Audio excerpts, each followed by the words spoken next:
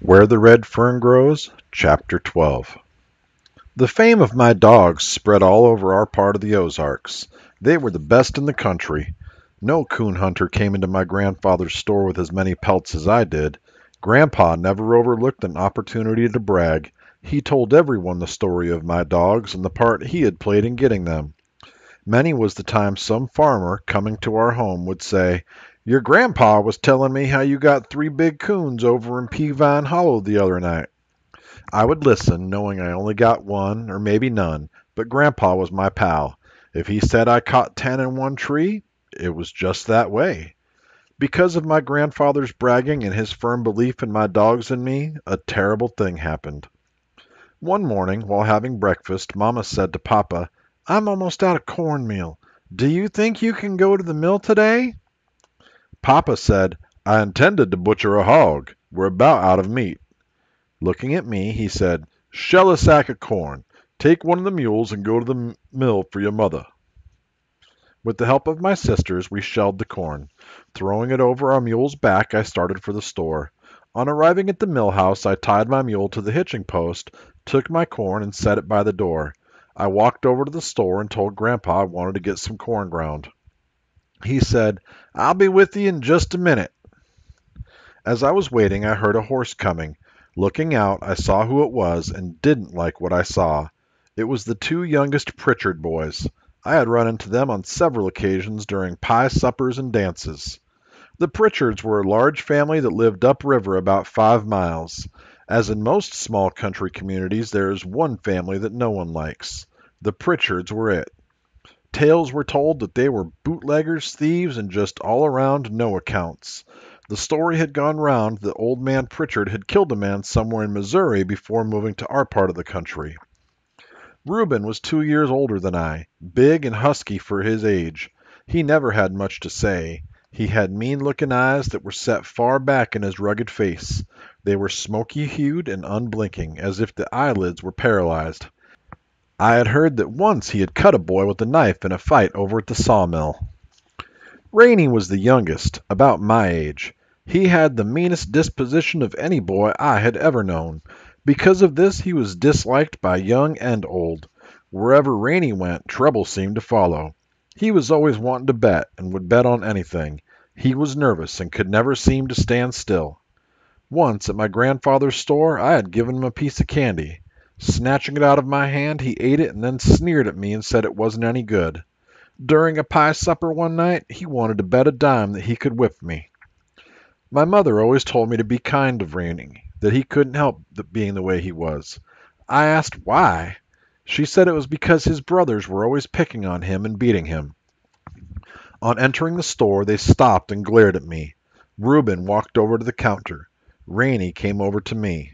Leering at me, he said, "I'd like to make a bet with you." I told him I didn't want to bet.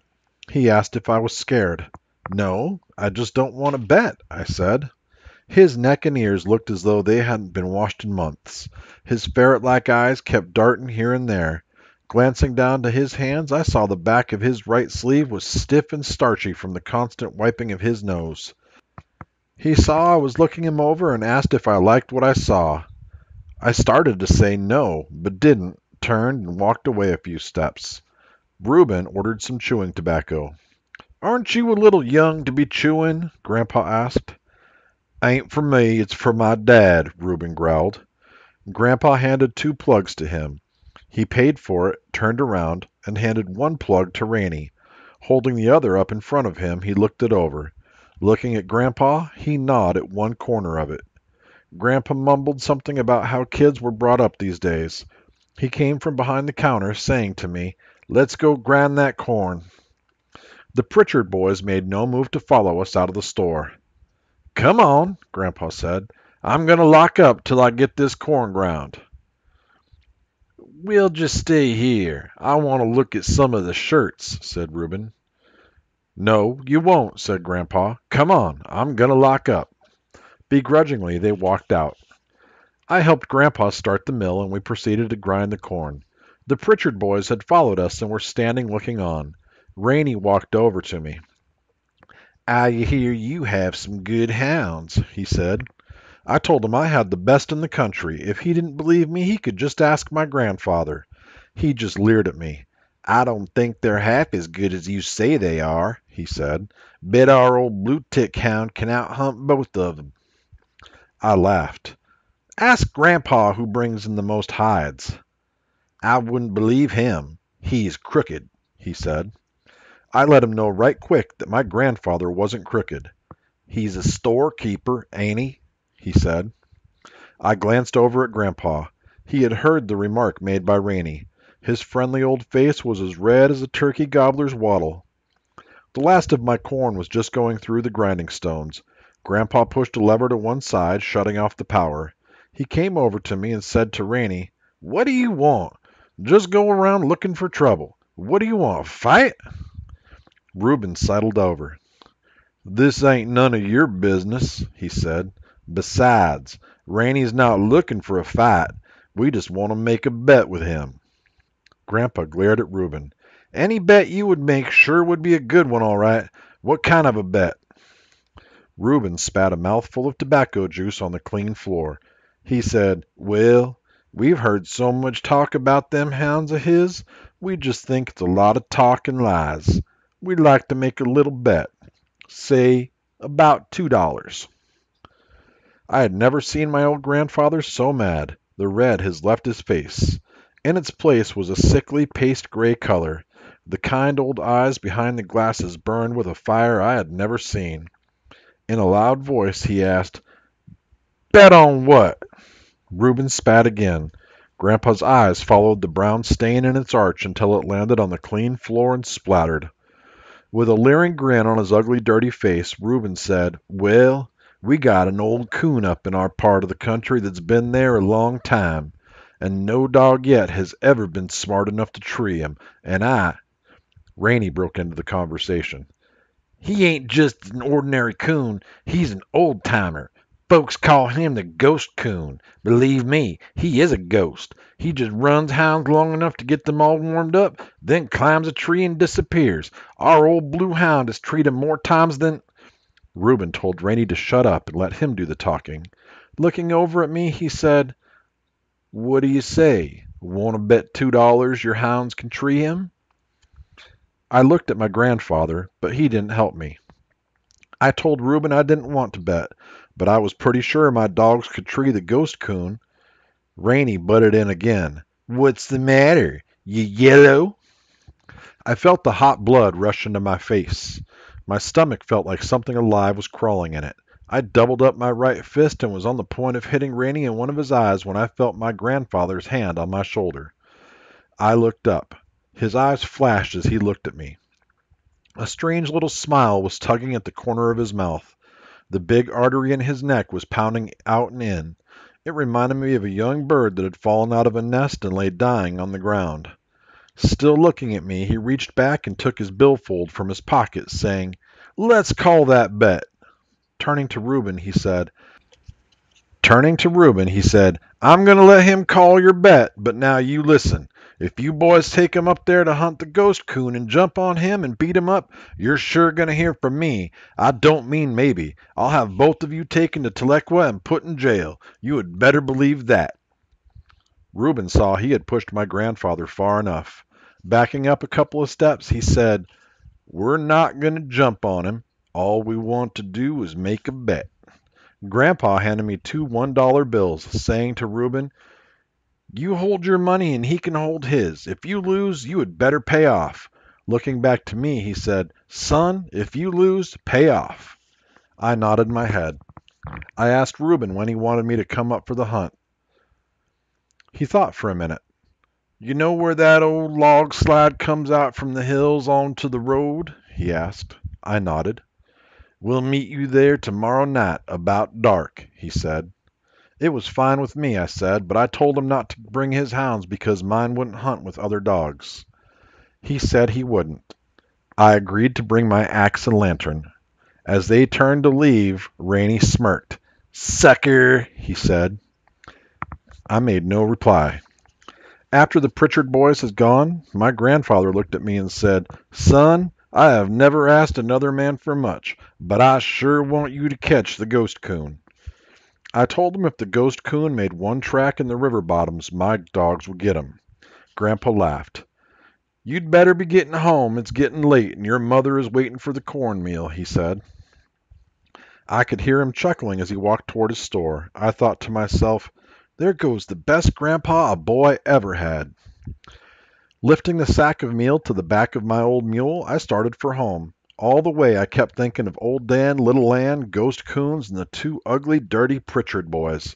I decided not to tell my mother and father anything about the hunt, for I knew Mama wouldn't approve of anything I had to do with the Pritchards. The following evening I arrived at the designated spot early. I sat down by a red oak tree to wait. I called Little Ann over to me and had a good talk with her. I told her how much I loved her, scratched her back, and looked at the pads of her feet. "Sweetheart," I said, "you must do something for me tonight. I want you to tree the ghost coon, for it means so much to Grandpa and me." She seemed to understand and answered by washing my face and hands. I tried to talk to old Dan, but I may as well have talked to a stump for all the attention he paid to me. He kept walking around, sniffing here and there. He couldn't understand why we were waiting. He was wanting to hunt. Reuben and Rainey showed up just at dark. Both had sneers on their faces. "Are you ready?" Reuben asked. "Yes," I said, and asked him which way was the best to go. "Let's go down river a way and work up," he said. "We're sure to strike 'em coming up river, and that way we've got the wind in our favor." "Are these the hounds that we've been hearing so much about?" Rainey asked. I nodded. "They look too little to be any good," he said. I told him dynamite came in little packages. He asked me if I had my $2. "Yes," I said. He wanted to see my money. I showed it to him. Reuben, not to be outdone, showed me his. We crossed an old field and entered the river bottoms. By this time it was quite dark. I lit my lantern and asked which one wanted to carry my axe. "It's yours," Rainey said. "You carry it." Not wanting to argue, I carried both the lantern and the axe. Rainey started telling me how stingy and crooked my grandfather was. I told him I hadn't come to have any trouble or to fight. All I wanted to do was hunt the ghost coon. If there was going to be any trouble, I would just call my dogs and go home. Reuben had a nickel's worth of sense, but Rainey had none at all. Reuben told him if he didn't shut up, he was going to bloody his nose. That shut Rainey up. Old Dan opened up first. It was a beautiful thing to hear. The deep tones of his voice rolled in the silent night. A bird in a canebrake on our right started chirping. A big swamp rabbit came running down the river bank as if all hell was close to his heels. A bunch of mallards feeding in the shallows across the river took flight with frightened quacks. A feeling that only a hunter knows slowly crept over my body. I whooped to my dogs, urging them on. Little Ann came in. Her bell-like tones blended with old Dan's in perfect rhythm. We stood and listened to the beautiful music, the deep-throated notes of hunting hounds on the hot-scented trail of a river coon. Reuben said, "If he crosses the river up at the Buck Ford, it's the ghost coon, as that's the way he always runs." We stood and listened. Sure enough, the voices of my dogs were silent for a few minutes. Old Dan, a more powerful swimmer than Little Ann, was the first to open up after crossing over. She was close behind him. Reuben said, "That's him, all right. That's the ghost coon." They crossed the river again. We waited. Rainey said, "You may as well get your money out now." I told him just to wait a while and I'd show him the ghost coon's hide. This brought a loud laugh from Rainey, which sounded like someone had dropped an empty bucket on a gravel bar, then had kicked it. The wily old coon crossed the river several times, but couldn't shake my dogs from his trail. He cut out from the bottoms, walked a rail fence, and jumped from it into a thick canebrake. He piled into an old slough. Where it emptied into the river, he swam to the middle. Doing opposite to what most coons do, which is swim downstream, he swam upstream. He stopped at an old drift in the middle of it. Little Ann found him.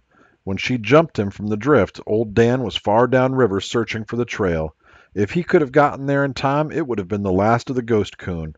But Little Ann couldn't do much by herself in the water. He fought his way free from her, swam to our side, and ran upstream.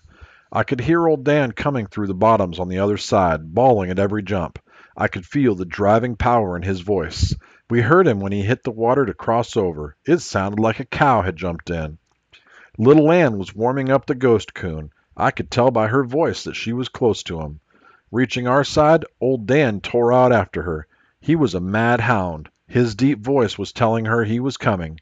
We were trotting along, following my dogs, when I heard Little Ann's bawling stop. "Wait a minute," I said. "I think she has treed him. Let's give her time to circle the tree to make sure he's there."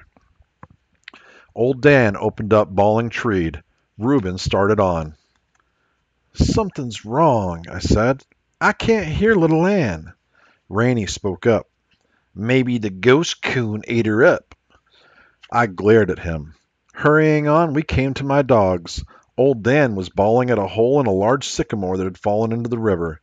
At that spot, the bank was a good 10 feet above the water level. As the big tree had fallen, the roots had been torn and twisted from the ground. The jagged roots, acting as a drag, had stopped it from falling all the way into the stream. The trunk lay on a steep slant from the top of the bank to the water. Looking down, I could see the broken, tangled mass of the top. Debris from floods had caught in the limbs, forming a drift. Old Dan was trying to dig and gnaw his way into the log. Pulling him from the hole, I held my lantern up and looked down into the dark hollow. I knew that somewhere down below the surface there had to be another hole in the trunk, as water had filled the hollow to the river level. Reuben, looking over my shoulder, said, "That coon couldn't be in there. If he was, he'd be drowned." I agreed. Rainey spoke up. "You ready to pay off?" he asked. "I told you them hounds couldn't treat a ghost coon." I told him the show wasn't over.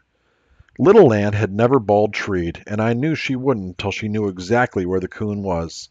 Working the bank up and down and not finding the trail, she swam across the river and worked the other side. For a good half hour she searched that side before she came back across to where old Dan was. She sniffed around the hollow log.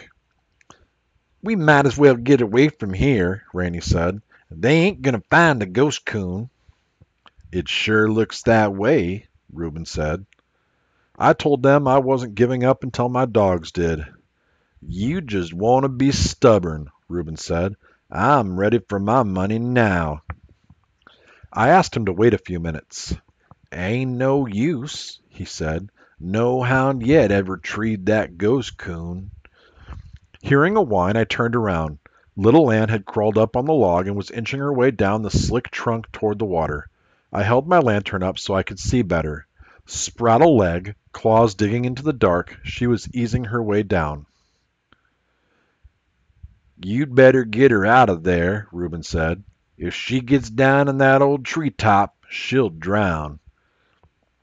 Reuben didn't know my Little Ann. Once her feet slipped. I saw her hindquarters fall off to one side. She didn't get scared. Slowly she eased her legs back up on the log. I made no reply. I just watched and waited. Little Ann eased herself into the water. Swimming to the drift, she started sniffing around. In places it was thin and her legs would break through. Climbing, clawing, and swimming, she searched the drift over, looking for the lost trail. I saw when she stopped searching.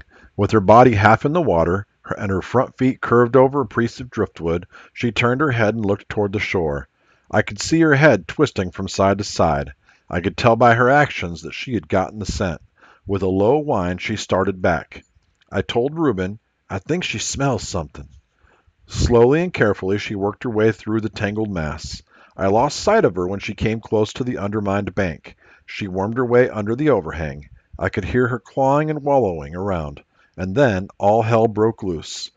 Out from under the bank came the biggest coon I had ever seen, the ghost coon. He came out right over Little Ann. She caught him in the old treetop. I knew she was no match for him in that tangled mass of limbs and logs. He fought his way free and swam for the opposite bank. She was right behind him. Old Dan didn't wait, look, or listen. He piled off the 10-foot bank and disappeared from sight. I looked for him. I knew he was tangled in the debris under the surface. I started to take off my overalls, but stopped when I saw his red head shoot up out of the water. Bawling and clawing his way free of the limbs and logs, he was on his way. On reaching midstream, the ghost coon headed downriver with Little Ann still on his tail. We ran to the river bank. I could see my dogs clearly in the moonlight. The ghost coon was about 15 feet ahead of Little Ann. About 25 yards behind them came Old Dan, trying so hard to catch up. I whooped to them. Reuben grabbed a pole, saying, "He may come out on this side." Knowing the ghost coon was desperate, I wondered what he would do. Reaching a gravel bar below the high bank, we ran out on it to the water's edge. Then the ghost coon did something that I never expected. Coming even with us, he turned from midstream and came straight for us. I heard Reuben yell, "Here he comes!" He churned his way through the shallows and ran right between us. Reuben swung his pole, missed the coon, and almost hit Little Ann. The coon headed for the river bottoms with her right on his heels. The bawling of Little Ann and our screaming and hollering made so much noise I didn't hear Old Dan coming. He tore out of the river, plowed into me, and knocked me down. We ran through the bottoms, following my dogs. I thought the ghost coon was going back to the sycamore log, but he didn't. He ran upriver. While hurrying after them, I looked over at Rainey. For once in his life, I think he was excited. He was whooping and screaming and falling over logs and limbs. I felt good all over. Glancing at me, Rainey said, "They ain't got him yet." The ghost coon crossed the river time after time. Seeing that he couldn't shake Old Dan and Little Ann from his trail, he cut through the river bottoms and ran out into an old field. At this maneuver, Reuben said to Rainey, "He's heading for that tree." "What tree?" I asked. "You'll see," Rainey said. "When he gets tired, he always heads for that tree. That's where he gets his name, the ghost coon. He just disappears." "If he disappears, my dogs will disappear with him," I said. Rainey laughed. I had to admit one thing. The Pritchard boys knew the habits of the ghost coon. I knew he couldn't run all night. He had already far surpassed any coon I had ever chased. "They're just about there," Reuben said. Just then I heard Old Dan bark treed. I waited for Little Ann's voice. I didn't hear her. I wondered what it could be this time. "He's there, all right," Reuben said. "He's in that tree." "Well, come on," I said. "I want to see that tree." "You might as well get your money out," Rainey said. I told him he had said that once before, back on the river bank.